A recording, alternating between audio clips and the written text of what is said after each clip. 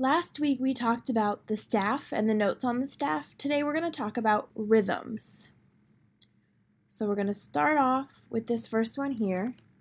It's a quarter note. When we read it, we usually say ta. It has one beat and makes one sound. This is a quarter rest. Oops. It doesn't make any sound. It still gets one beat. It takes up one beat of time, but it does not have any sounds at all. These are 2/8 notes. We say titi, one beat still, and two sounds. But remember, because they're conjoined at the top up here, that gives us the visual that even though it's two sounds, it's one beat still. Then we have 16th notes. We call them tiki tiki. Still one beat. Again, they're joined at the top to give us a visual of one beat, even though there are four sounds. Don't know more about my email. Then we have a half note. Size of half. We say ta, but we hold it out. It gets two beats and we make one sound. Then we have a half rest. We are quiet for two beats. We have to make sure we're counting them because it has to just be two. Now these are all ones that we have talked about before this year. This year we are adding two new rhythms. You might be able to guess what they are. We have, oh, that was bad. I'm going to do that again. One that looks like this, and one that looks like, ooh, I didn't like that.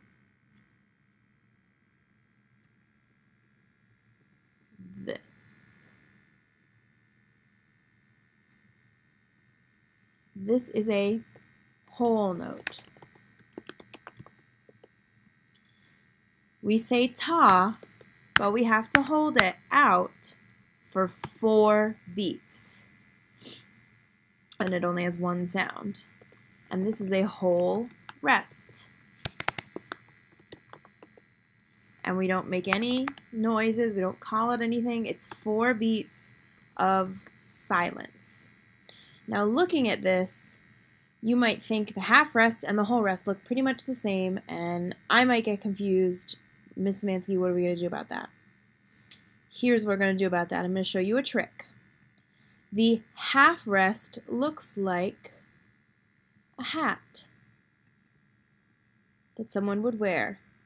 The whole rest looks like if I was walking down the street and not paying attention, I would have fallen into this hole. So the half rest, half looks like a hat with a T, and the whole rest looks like a hole. So hopefully that helps you and makes some sense. The other thing that I want to point out to you, just so you know, because it's something that you could see, and of course we'll talk about it again, but this is 2/8 notes together. 1/8 note all by itself looks like this. Oh, that's not what I wanted to do. Looks like this. A stem up and a flag. A 16th note all by itself looks like this. Of course, the circles are not as blobby usually, but when I'm drawing circles on my computer with my finger, they're not going to be as perfect. Stem up, and then it has 2 flags. See, 1 line across the top, 1 flag, 2 lines across the top, 2 flags. We can also have an 8th rest. It looks like this. And a 16th rest looks like this with a flag. And basically we just keep adding flags. We can have a 32nd note or a 64th note, and we would just keep adding flags and just keep adding lines across. We are not going to do that today. But I just want you to know that those are things. Now, I need 2 eighth notes to make a whole beat, but I wouldn't put 2 eighth rests next to each other. I would just use a quarter rest.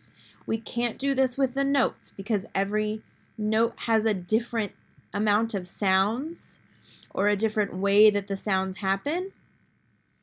So we can't combine the way that we can with rests. But if I have 2 quarter rests, instead of spending my time writing 2 of these squiggly quarter rest guys, I'm just going to write a half rest because it's the same amount.